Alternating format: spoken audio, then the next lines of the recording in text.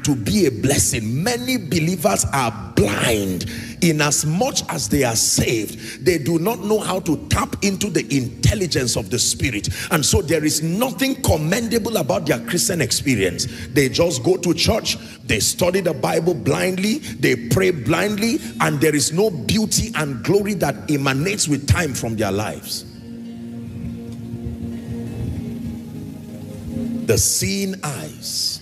A man can have access to the miracle of sight. Now, very quickly, the seeing eye is an attempt to show you the various ways, watch this now, that the intent, the mind of God, the mind of the Spirit is brought to bear to the believer. That there is a technology in the Spirit by which you can tap into the mind of God pictorially, graphically, that you can know that this is God's intent for you, for the now and for the season of your life that you're in. And then you obtain grace to walk based on that picture.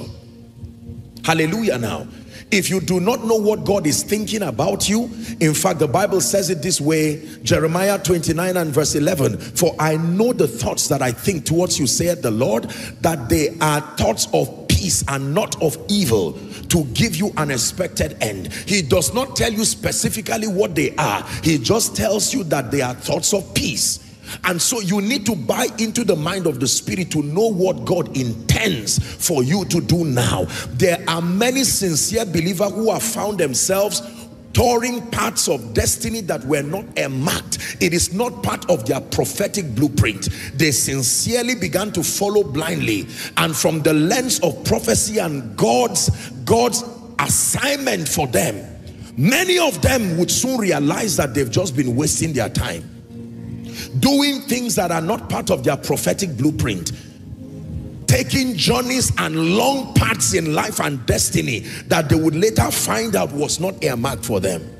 For as long as John was in the will of God, he had access to all that God intended for him to do. No one could kill him.